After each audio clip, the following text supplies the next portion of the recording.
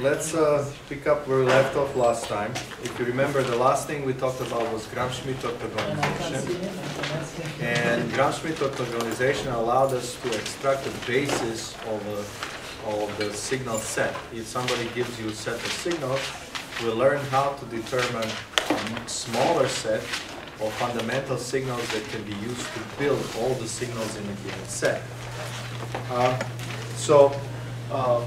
Here's what we start. Let me just kind of draw a graph that we did from the last time. This is an interval from A to B.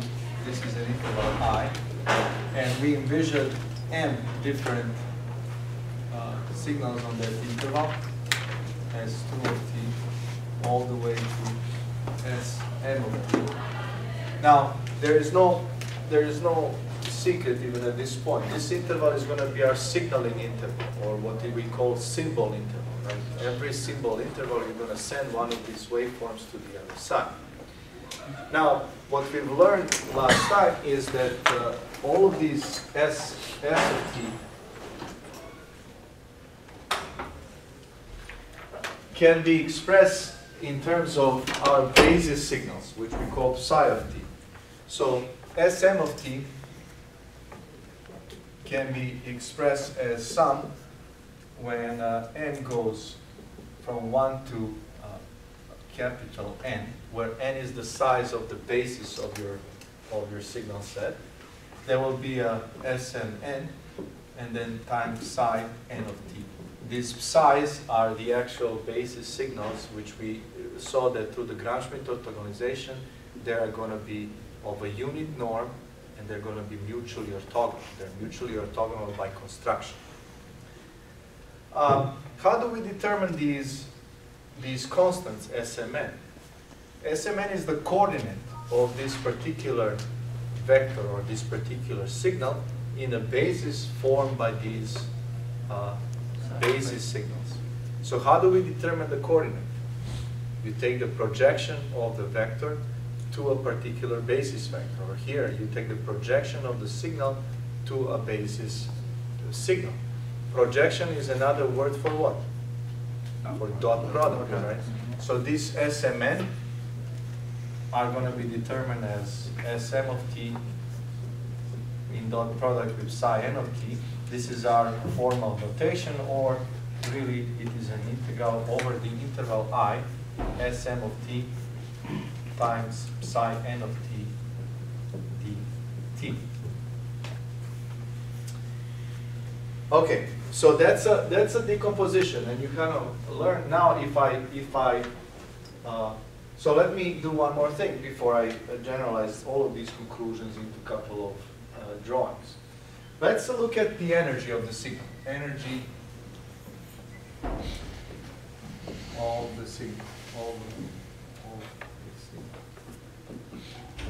Now, energy is our good old friend. We know how to determine the energy of the nth signal. It is going to be integral over I Sm squared of t dt. That's our definition of how we calculate the energy.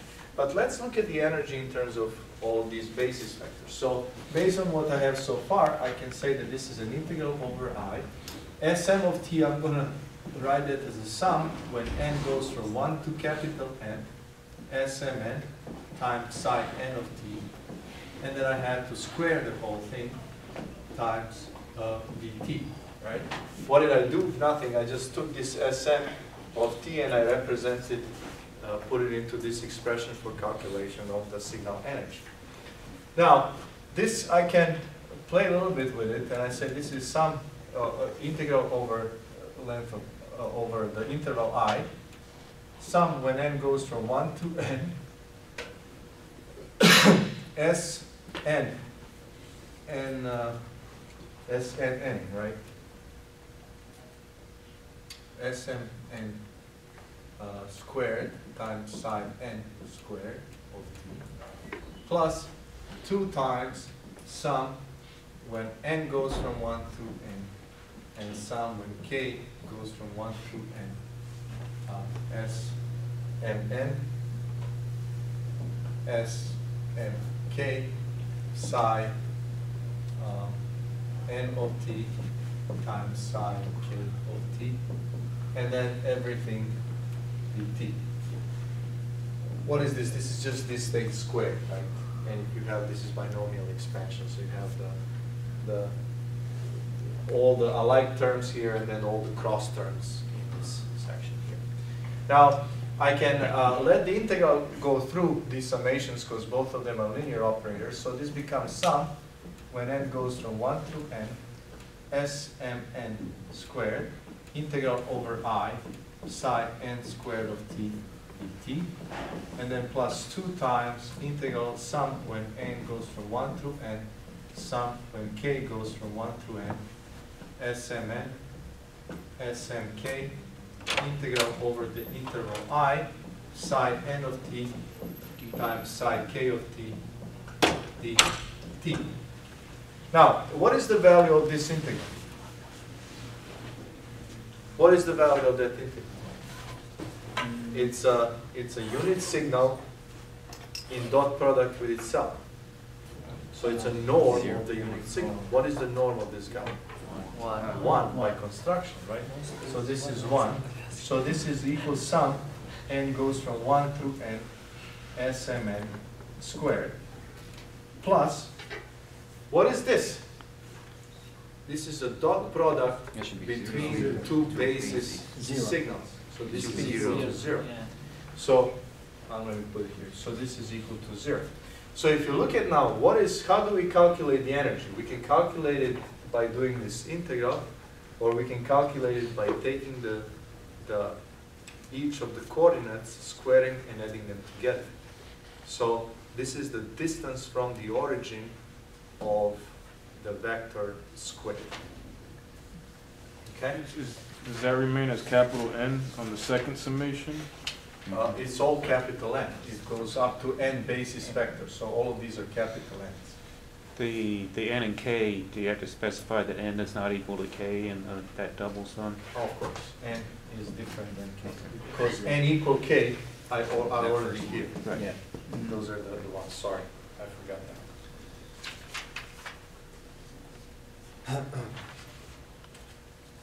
So here's what we do. We say, okay, we have two domains. We have a signal domain and we have here vector domain. Sometimes called signal space, which is a vector space associated with the signals. This is where our signals live and exist. This is a time domain, and every one of the signals, this is what we have. So we have here Sm of t, where n goes from 1 all the way to capital N. But if I take now Sm of t, I can write that Sm of t in this domain as a sum when n goes from 1 to capital N, Smn times psi n of t. This is our Gram-Schmidt orthogonalization decomposition, where I can say that I can take this Sm of t signal and build it out of these basis signals, psi n of t. In a vector space domain, I can represent now, assign a vector Sm that is going to be a vector, n-dimensional vector, Sm1, Sm2, all the way to Sm and transpose, because I like my vectors to be column vectors. But this is a vector in this space associated with the signal. What I'm really hiding in this representation, there are no psi's. But psi's, I know up front what they are. So I'm not really bothersome about remembering them. All I need to know is what the coordinates are, and I can always build my signal using this. But right now, I'm just saving n different coordinates, n different numbers. Now, I have complete analogy here. If I look at dot product between Sm of t and Sn of t, in this space, this is equal to integral I Sm of t times Sn of t dt. So this is how I calculate dot product in a signal domain. In this domain here, let's figure out what this will be in that domain. I kind of should have done that. Let me do it over here. So this should have gone before this drawing, but let's take a look at this.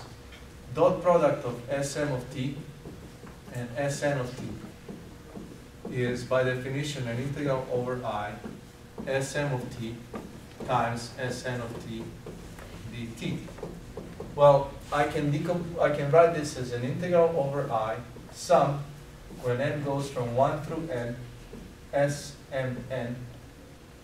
Maybe n is not the best choice here, so let me p goes Smp times phi p of t.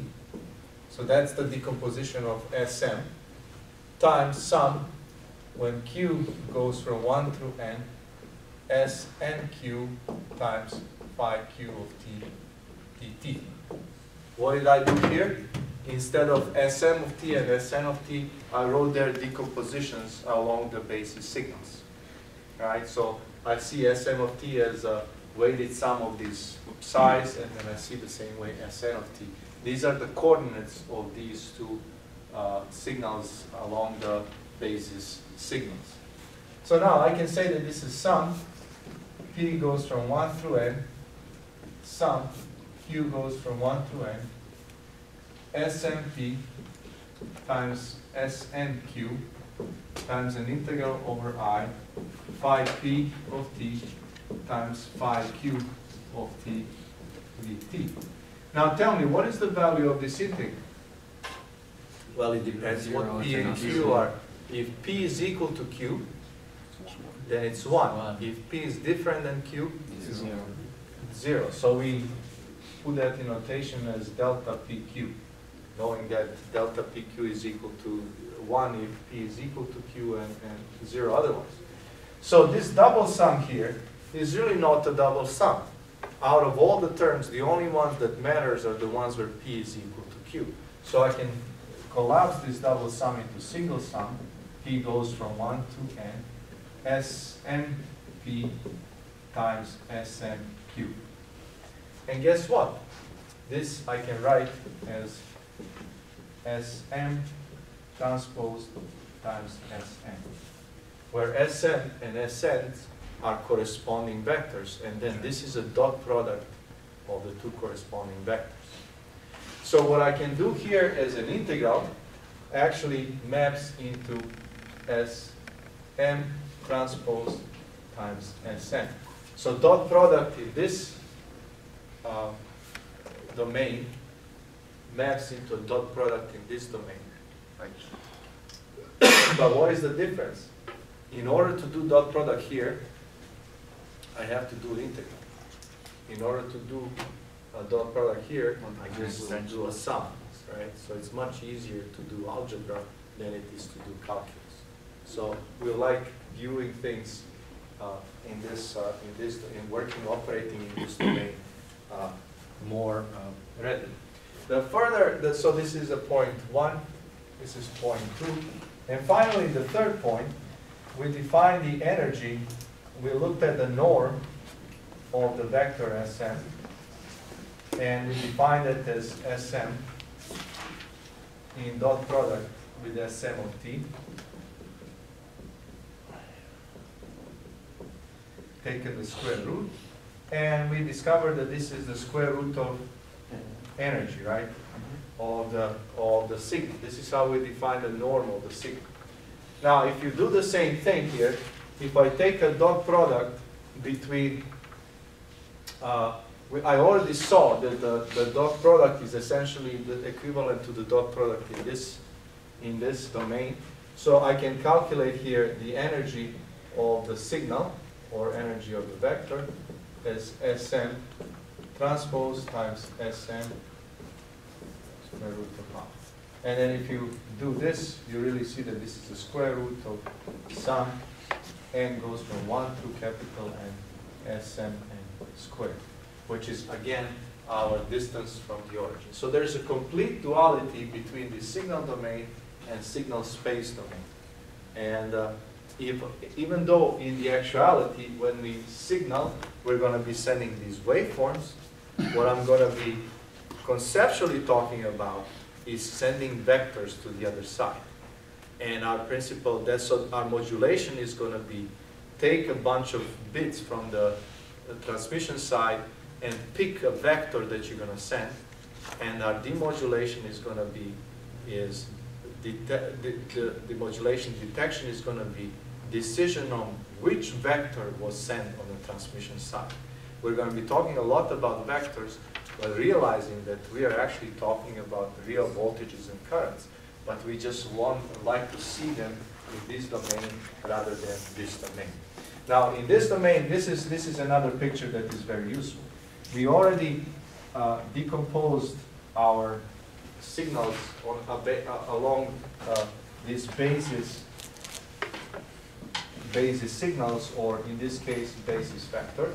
If I look at my psi, if I take psi here and I say, well, what is the psi decomposed along these psi vectors?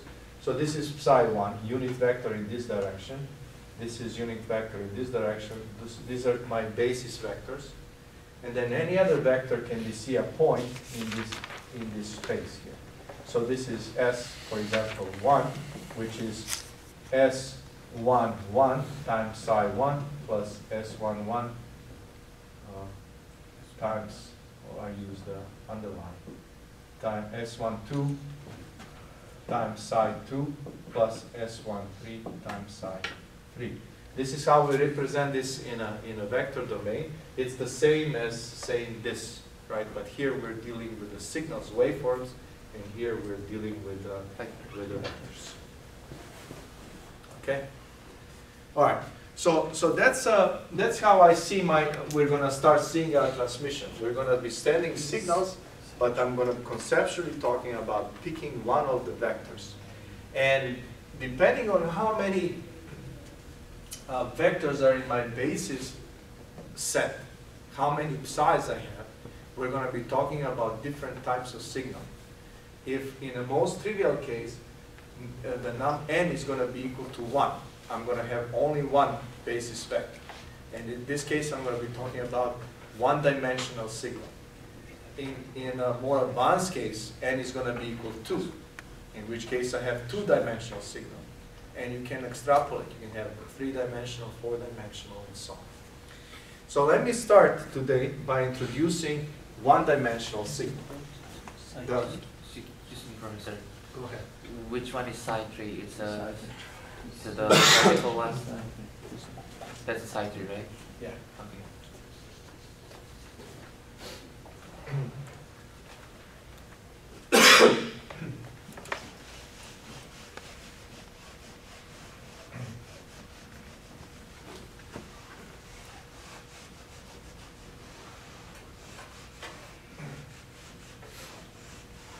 Dr. K? Yeah. So at which stage does the balancing or unbalancing of entropy happen? That sounds like a philosophical question. So, balancing, what do you mean by balancing? First we balance it out, then we find out that we have to we do, you mean at the beginning, we actually do all the encoding stuff. And encoding is done first by statistical encoding to remove the redundancy.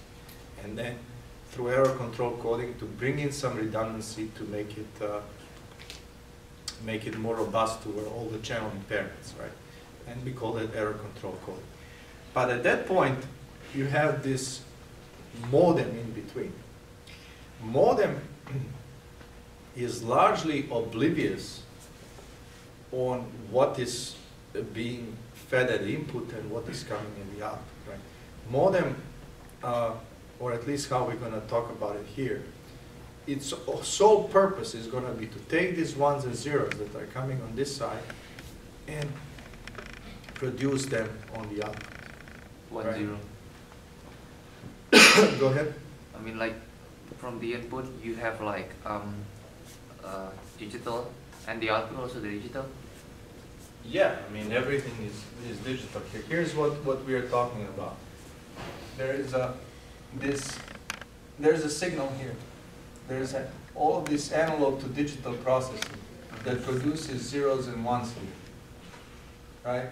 And that's Filters? right. This is Oh, different taking everything into account that we've talked so far about: sampling, quantization, statistical encoding, and error control coding with all the information theory background. But then at that point, you just have numbers. And what we realize, you cannot really send numbers, right? You have to, this is an analog world, so you have to translate this into some voltages and currents. The process of doing that is you transition from these numbers into some signals. And we call that modulation, where you somehow take a bunch of signals and you modify them in a way so that they carry these ones and zeros inside of them, right? Without undoing the statistical. You don't even know this, nor even care. At this point, you just have ones and zeros.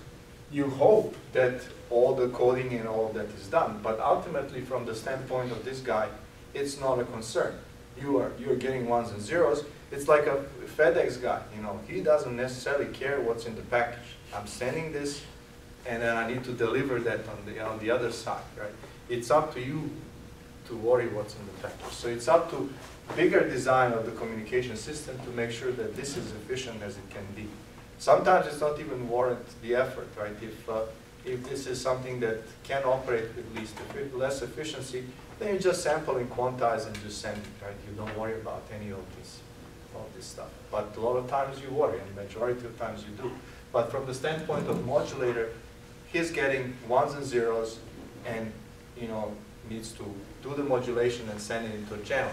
And there's going to be another guy here, demodulator, that is going to receive these ones and zeros, and then all these signals, and it will try to detect and reconstruct ones and zeros. That's the most simplistic way. And it is kind of easy conceptually because everything is separate. But what you find out is that there are benefits that to be drawn when you're actually merging some of these two. And the common thing to merge is what is called modulation and error control coding, right? And then you have things like a trellis coded modulation and all the convolutional encoding and all that. But that comes a little bit later. Once we understand all of this, then we're going to go back and say where are the benefits that we missed, and I'll point them out as we get there. But let's kind of push it through to understand the most fundamental way of doing this. And then we'll kind of go step up and see what are some of the corners that we cut. But for right now, you have a modulator coming ones and zeros. It will take a certain number of these bits and declare it as a symbol. And based on which symbol it has, it will pick one of the m available waveforms or m available vectors and send it to the other side. And then the channel will deliver that, attenuate it, and corrupt it with noise. And then demodulator will have to receive the signal and decide what has actually been sent. So in this case, we can see the factors between the signal domain and factors domain in the modulations. We're going to be, the signal domain is the only one that physically exists, but it's messy. It's full of integrals and full of things that we cannot easily see. We're going to be realizing that things are happening here, but our preferred view of an explanation of what is happening here would be by its analogy in the signal space domain.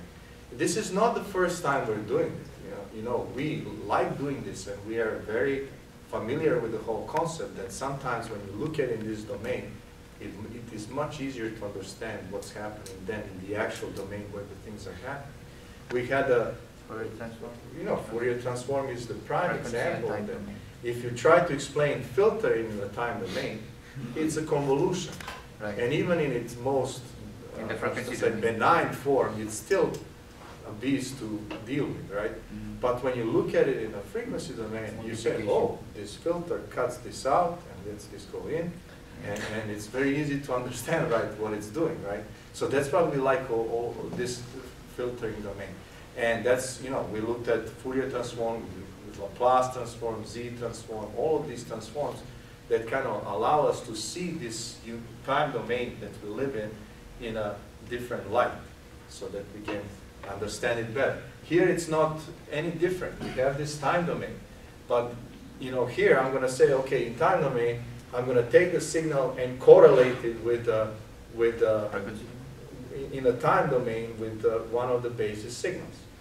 And then you're going to say, well, why are you doing it? And then what we're going to say, well, let's see what does that mean in this domain. And then you will see, oh, correlation is nothing but a dot product.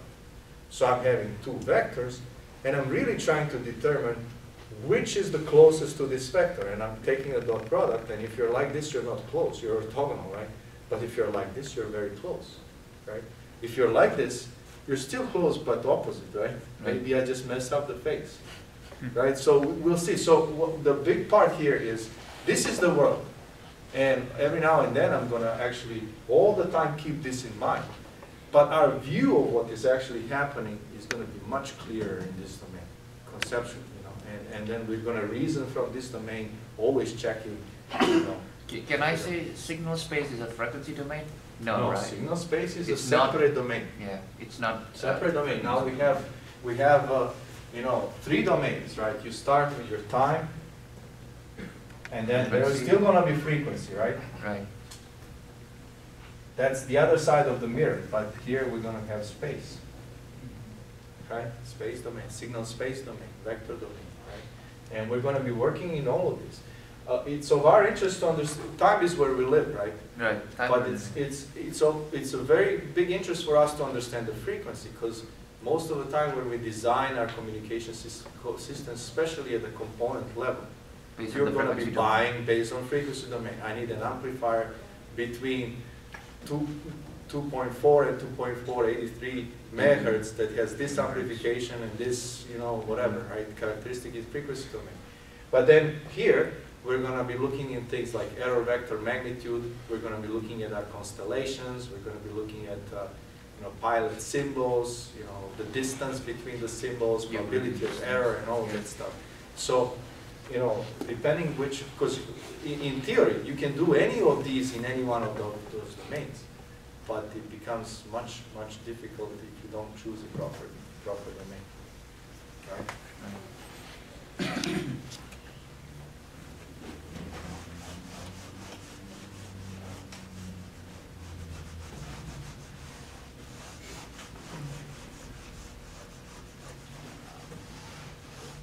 So far it's abstract, but really, you know, it's going to become really, really easy, much concrete as of right now. So let's take a look at first type of signaling, which is going to be one-dimensional signaling, and I'm going to call it pulse amplitude modulation. Pulse amplitude .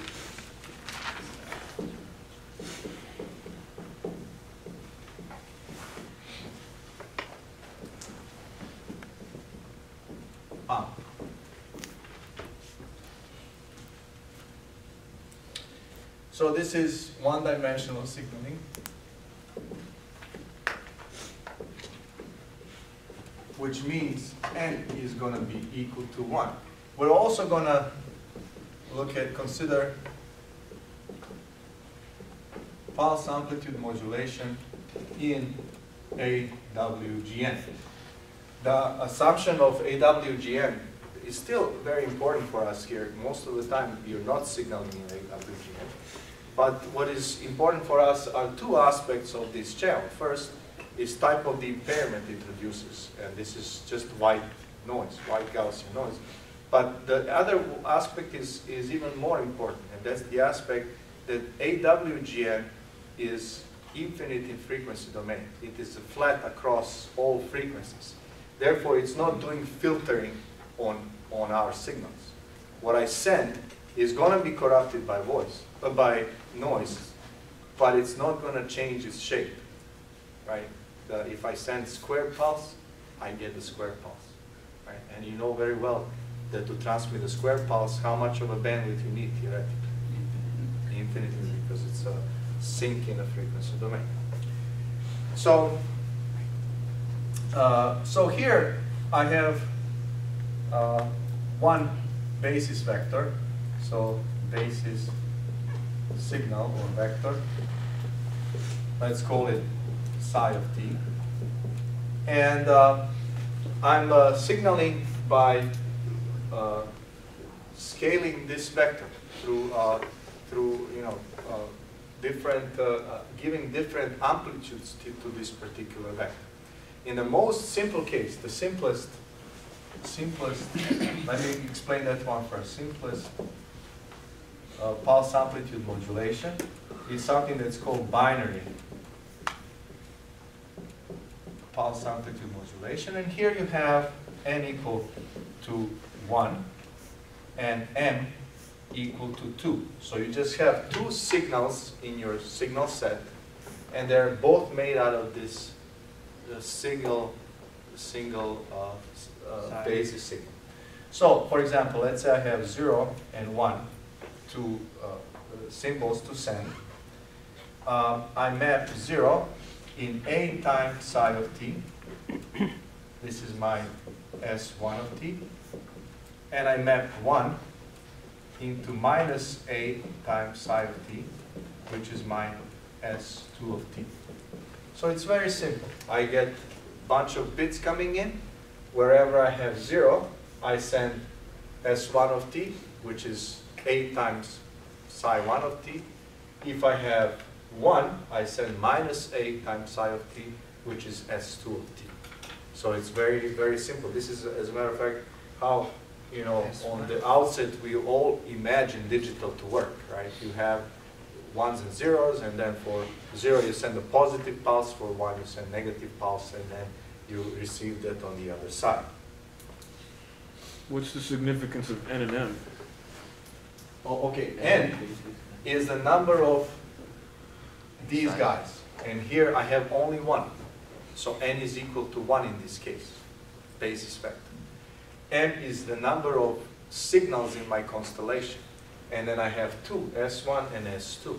But they are dependent, right? They're not independent. They're both derived from this single basis vector or basis signal, right? So that's why this is one-dimensional signal, because I have one dimension even though I have two signals, right? I'll show you a little bit later how you generalize this into cases where n is still equal to 1, but m is, let's say, 4 or 8 or 16, right? This is what is called Emery pulse amplitude modulation, right? So let's look at a simple example. Actually, I'm going to generalize that right away. So let's take a look at an example here. Now, I'm going to have an example where n is still equal to 1 and m is equal to 4. So I have 4 different signals in my set. 4 signals in my signaling set allows me to encode 2 bits at a time, right? Because based on a 2-bit combination, I have ability to choose one of the signals. So let's look at these 2 bits, B1 and B2. And let's say I have 0, 0, 0, 1, 1, 0, 1, 1. And this is my Si of t. Now, when 0, 0 comes, I'm going to send, let's say, 3 times A times psi of t.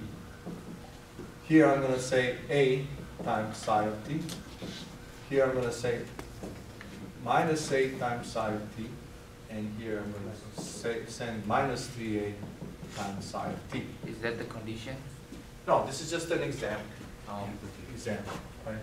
This is 4 level or 4 pulse amplitude modulation, right? Because you have 4 levels, and you're encoding each one of them by scaling your pulse properly. So this signal here, the first one, looks like this. This is S1 of t, S2 of t, looks like this, S3 of t, looks like this. And then S4 of t looks like this, right? Right. Now, if you do Gram-Schmidt orthogonalization on this, how many basis vectors you're going to get? 3, No. 2, No. 1. One, right? One. This psi of t, right? And you're going to form the first one by 3 times some magnitude times that. This one 1 times, minus 1 times, minus 3 times, right? So this is 3a here. This is a. This is minus a and minus 3a. If I were to represent this in a vector domain, this is my signal space now. I'm going to have, this is my psi vector. And where are my vector points? They are here. This is minus 3a, minus a, and 3a. And this is my S1 vector, S2, S3, S4.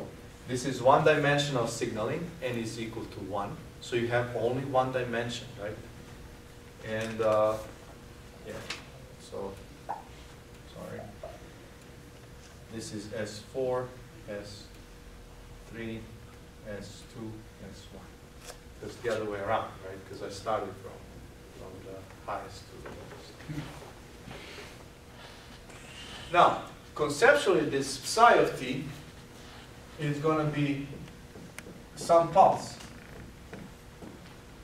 in time domain. And let's say it might look usually, even though we're talking about AWGN, we do make an effort to round these pulses so that they're not, really square pulses with an infinite frequency.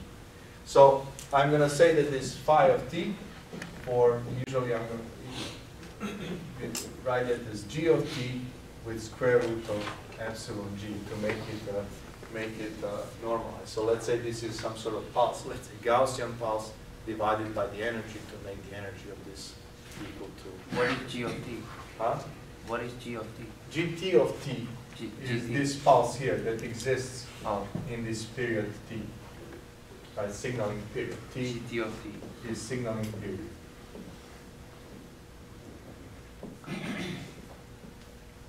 Right. So that's a typical shape of a basis function here. Right? So if you signal, and let's say 0, 0 comes, you're going to take this pulse, multiply by 3, and this goes on to the line. And then, the next one and the next one and so on. So just to complete, let's take a look at energy of a palm signal.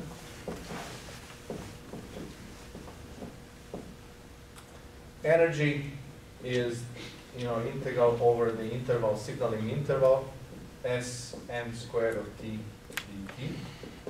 In our case, this becomes an integral from minus infinity to plus infinity, Am times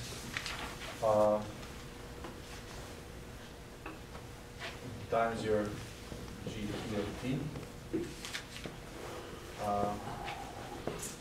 Let me correct this. This is not correct what I have in notes here. So it's Am times psi of t, which is your M of t squared dt. So this is going to be equal to Am squared times integral from minus infinity to plus infinity psi squared of t dt, which is just Am squared. So what you realize here is when you have a multi-level pump, you have to deal with signals in your set which are of a different energy. So the energy is different between the individual signals. Excuse me, Professor. That becomes a little bit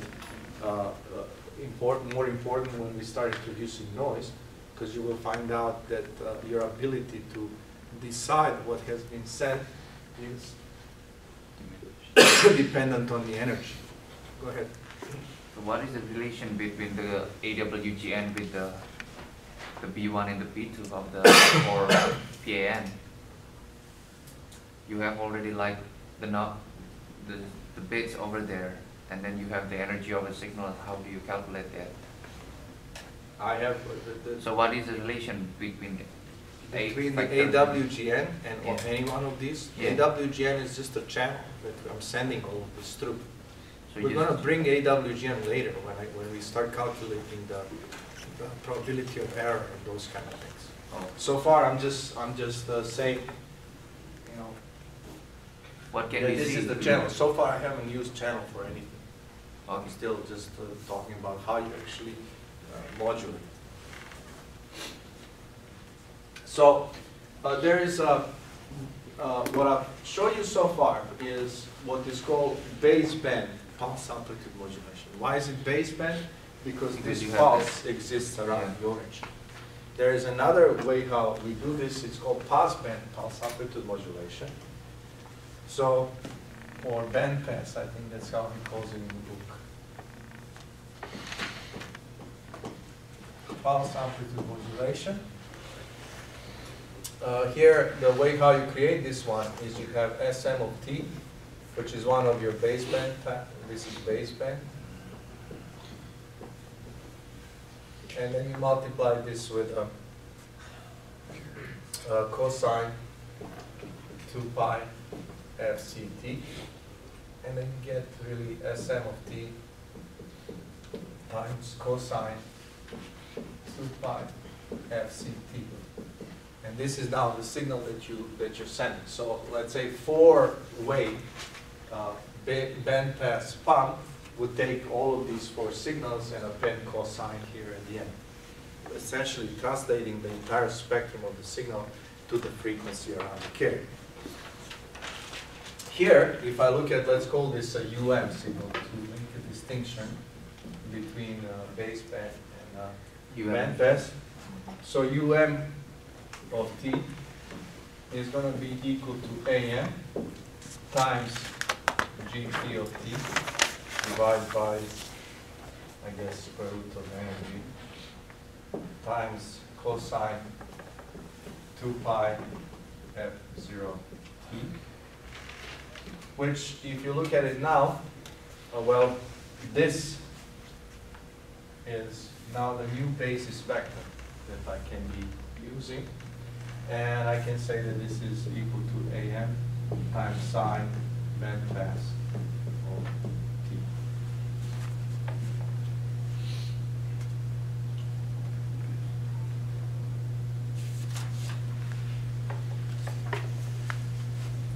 The last thing I want to just mention here, let's see energy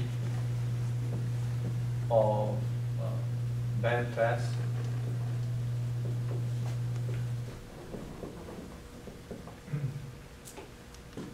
Would be, let's say, EM in this case, integral from minus infinity to plus infinity, UM squared of T dt.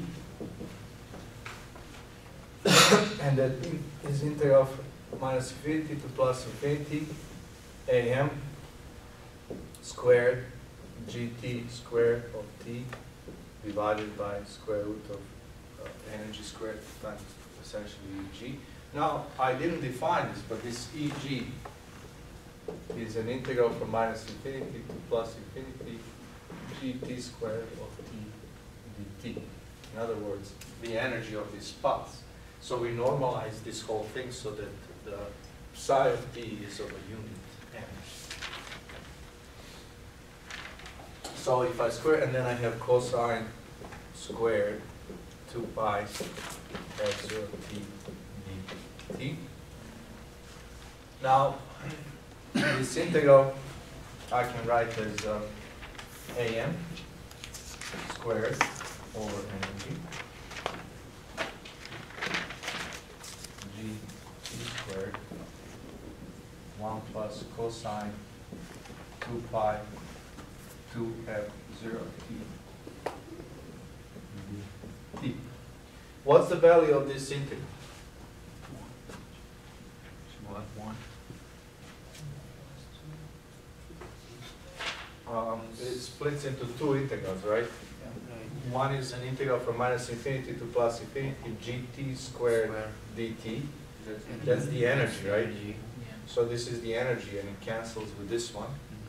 And then the other one is integral from minus infinity to plus infinity, gt squared cosine 2 pi 2f0t. And the energy, zero. that is zero, provided what? That f0 is much higher than the bandwidth of gt of t, right? So that you're far enough in frequency that your DC component is equal to 0.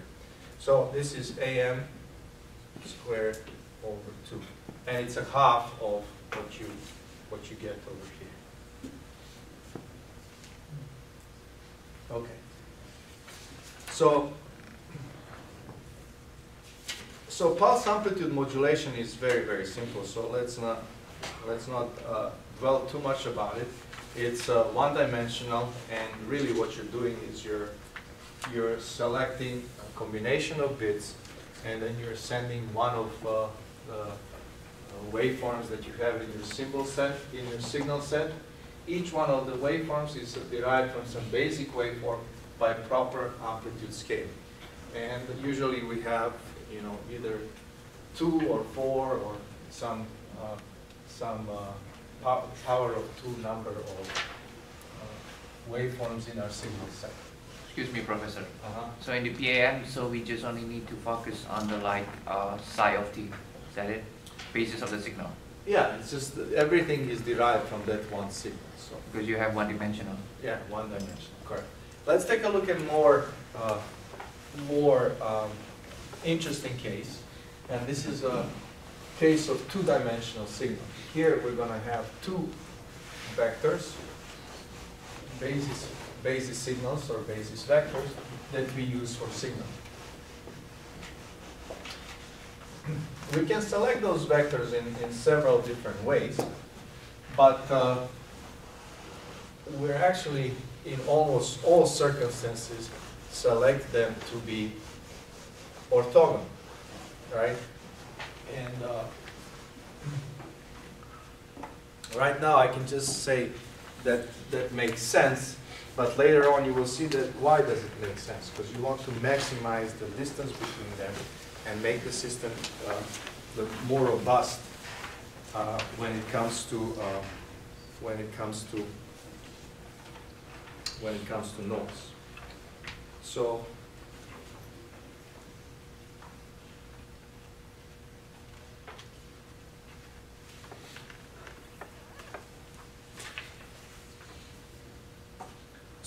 let me first illustrate what does it mean to have two-dimensional signaling.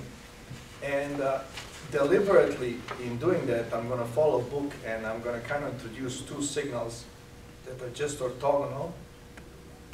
Not necessarily the ones that we use in most cases, but I actually want to go away from the most common ones so that you get the concepts of orthogonality independent from sine and cosine. So, two-dimensional signal.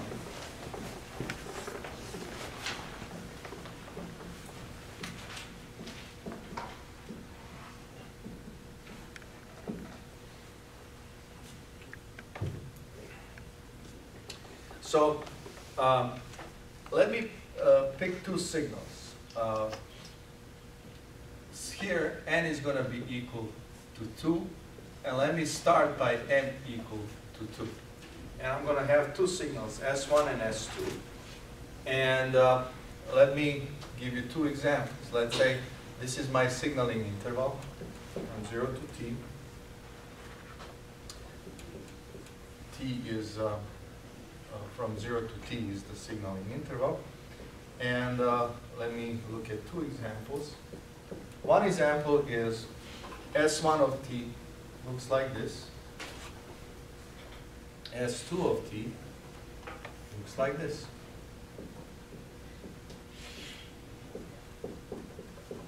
So if 0 comes, I'm going to send this one. If 1 comes, I'm going to send this one. Unlike the previous case, you see a difference between these two. They are not the same shape. They're different shapes. So this, as a matter of fact, these two are orthogonal, right? So they cannot be derived from a same basis vector. If I were to do this, I would actually, if I do Gram-Schmidt orthogonalization of these two, I will end up with two different basis vectors, right? So that's an example one. Another example that I want to put here deliberately, just to make you aware of a simple fact.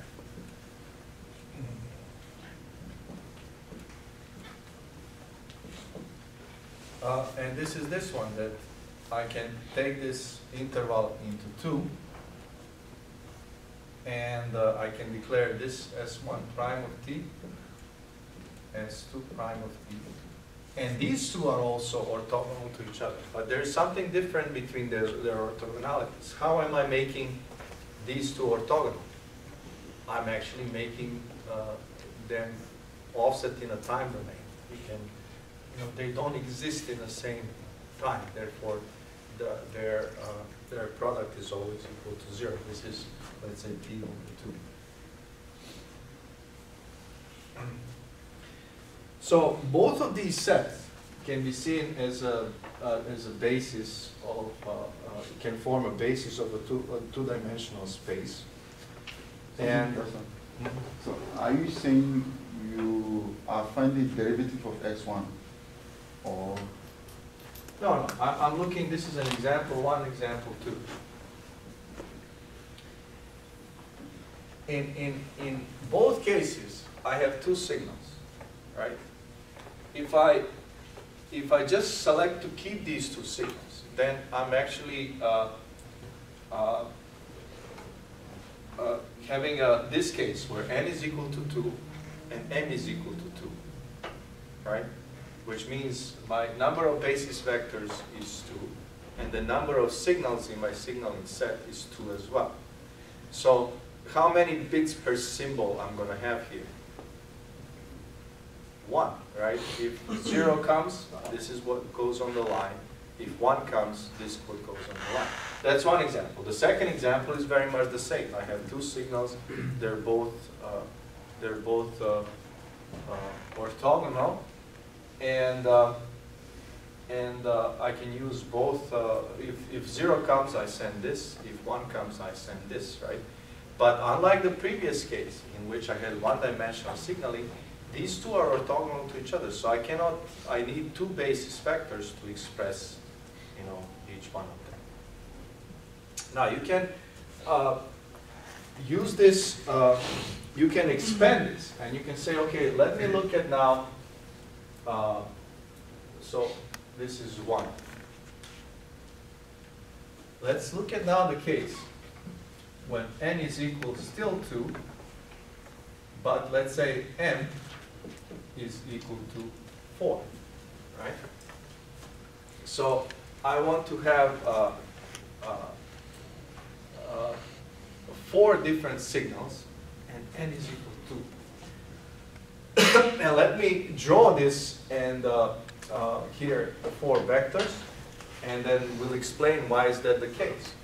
So let's say my S1 of t looks like this. My S2 of t looks like this.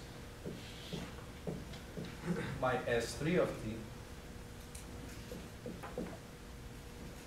looks like this. And my S4 of t looks like this.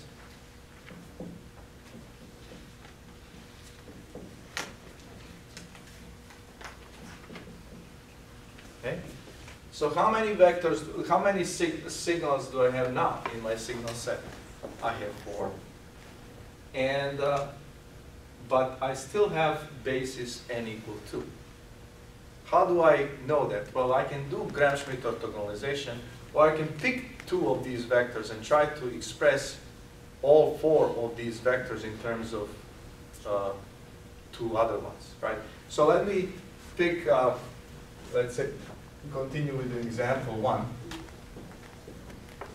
Let's say psi 1 is going to be equal to this guy, but I need to normalize it. So if I normalize it, what's the area under the curve? Let's say this is 1, 1, 1. What's the area under the curve? T, right? So let's say I pick psi 1 to be 1 over t times s1 of t, and I pick psi 2 to be 1 over t times s2 of t. So now s1 is obviously t times psi 1 of t. s2 is going to be t times psi 2 of t. How about s3? It's T over 2. It's going to be this plus this over 2, right? You see that? So it becomes t times t over 2 times psi 1 of t plus psi 2 of t. And then S3, S4 is what? T over 2 minus, right? Psi 1 of t minus psi 2 of t. Okay. So this is now two-dimensional signaling where n is equal to 2, where my basis vectors are essentially these two guys. Let me kind of draw them here. The basis vector, first one looks like this, t, and this is 1 over t. And the basis vector, second one, looks like this.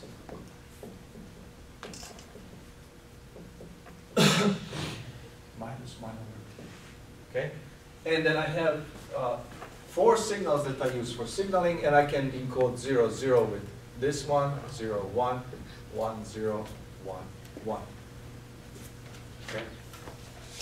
So that's an example of two-dimensional signaling where I have m equal 4 signals in my signal set. And let me just go one more example. This is going to be example 2, just to practice this a little bit more. I'm going to now take psi 1 of t to be 2 over t times s3 of t, and psi 2 of t to be 2 over t times s4 of t. Then how do I express s1 of t? S3 plus psi 1 plus psi 2. Psi 1 plus psi 2 times 2 times t over 2, right? So t over 2 psi 1 of t plus psi 2 of t, or minus, plus. No? Plus. Plus, yeah. Then s2 of t is going to be t over 2 psi 1 of t minus psi 2 of t. S3 of t is going to be t over 2 times psi 1 of t, and S4 of t is going to be t over 2 psi 2 of t. Now if I were to draw the geometrical representation here, let's just do that real quick. This is psi 1, this is psi 2 in this scenario. Where is S1? Here. This is S1. Where is S2? Here. This is S2. Where is S3? T over 2, psi 1 plus psi 2.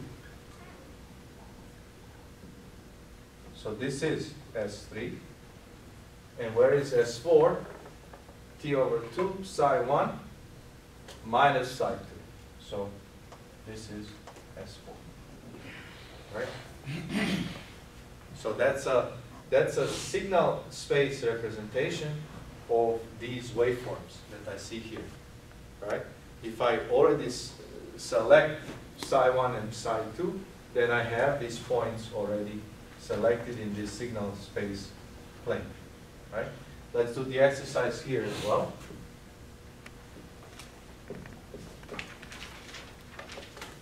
This is psi 1. This is psi 2. In this case here, so that we don't confuse them, let's call these primes, so that they are different than the other ones. So now, where is S1? It's t over 2, psi 1 plus psi 2. So let's say this is t. So this is where S1 is. Where is S2? T over 2 psi 1 minus psi 2, so this is S2. Where is S3? S3 is here. And where is S4? Vertical. Here. Right? So this is S3, S4. Now, this view is called constellation view, right? And this is what is somehow more clear to us, right? And you will see later on, this is going to be preferred way of how I see the signals that we use for signal, right? So this is a constellation of the same signals, but when psi 1 prime and psi 2 prime are chosen as a basis. And this is exactly the same signals, but now these two guys are chosen for basis. Okay, any questions here? Yes. Uh-huh. Why the psi 1 and psi 2, both of the example 1x and example 2, they have almost the same value, 1 over t as 1 of t and 1 over t as 1 of 2 of t, but why do we need like put the S1 into like the horizontal value of the vectors, and how do we describe it actually? That's my question. Well, how can we see it? this is reality, right? This is what I'm signaling. Whenever 0, 0 comes, I send this one 0, 1, 1, 0, 1, 1. Now, I can see this two different ways. I can see these four signals as being built out of these two vectors or these two vectors.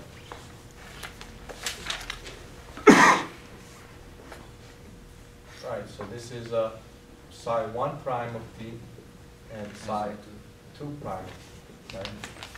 This is t. Right? And by doing so, then I end up actually with these two constellations. These two are the views of this exactly same four waveforms. But in the signal space. In the signal space domain, with a different basis signals. This one here has a different basis signals than this one, right?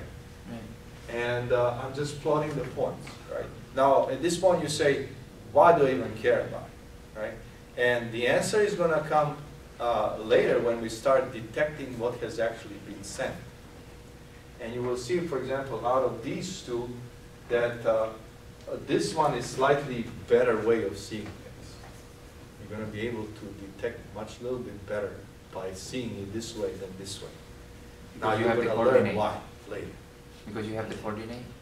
Because here, the distance, You can calculate the distance. actually, am I wrong? I'm Yeah, wrong. looks Yeah, like they should I'm be wrong. Yeah, yeah. This one is easier, right? Because the Yeah. distance here is larger. The smallest distance here is t over 2 square root of 2. The smallest distance here is t over 2.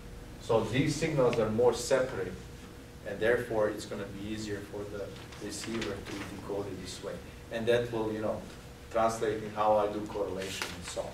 But so far, what I would like you to understand is this particular view of things. I have four signals, n is equal to 2, that's the basis, and I can form four signals here. I can form, how many signals I can form? Can I make it n equal 2 and m equal 8? Yes. How? You can. Just need. You just you I actually, increase it's the number easiest to work in this space. Right. Why don't I pick four more? Let's say I pick one here,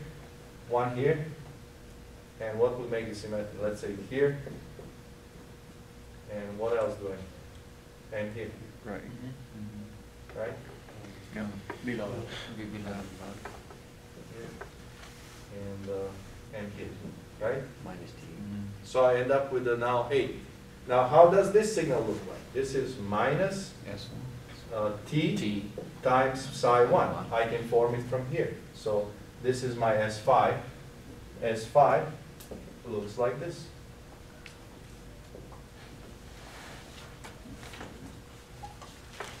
Right?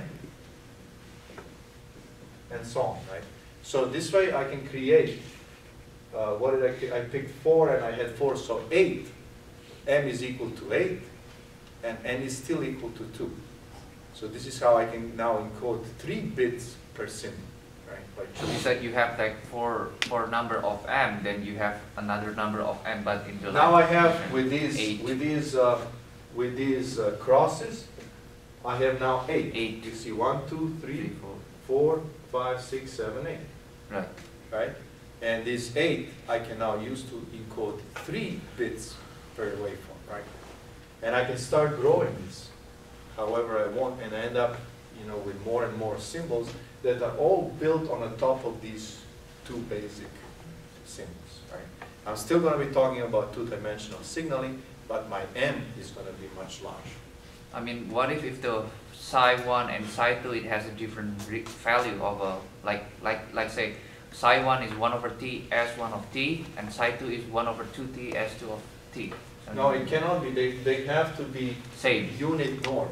Oh, Unit norm, right? They have to be, this is 1 over t, s1 of t. If you take the norm of this one, energy, it's equal to 1. Square root of energy of both of these is equal to. They have to be unit vectors. This is psi1 and psi2 are unit vectors. oh, that's right. Yeah. Okay, got it. All right.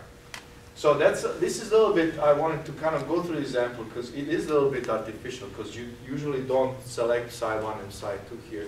But I want you to separate psi's and from s's. And depending how many psi's you have, we're going to be talking about different type of modulation scheme in terms of like one-dimensional signaling, 2-dimensional, or multi-dimensional. But in each one of these dimensions, you can actually have more than as many waveforms as you want.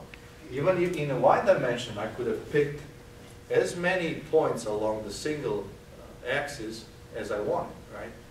And here, you know, certainly in 2 dimensions, I have the whole plane to choose from, and to create my S's. But it still doesn't change the fundamental fact that I have just 2 basis vectors. Now, what we're going to do next time, we're going to actually do really how do we. I'm going to talk about which size we really choose, because we don't choose like this. We usually choose sine and cosine, because I know about them. They're orthogonal and they're easy to manipulate. And based on those 2 basis vectors, we can create a whole bunch of modulation schemes that are extensively used throughout all sorts of systems and communication. Another question. Go ahead. So in this case, so we can conclude that we will see all these things on the modulations only, or after the modulation. This is modulation. What modulation is doing is essentially picking up the pair of, or however many bits at the time, and sending one of these S waveforms, right? So what does modulation do? It does this translation from digital domain back into analog domain. But the signals that we are sending are not some arbitrary chosen signals. They're selected by us, and they actually mean something. And the selection, for example, of this signal means that it's 0, 0, right? Sending on the line.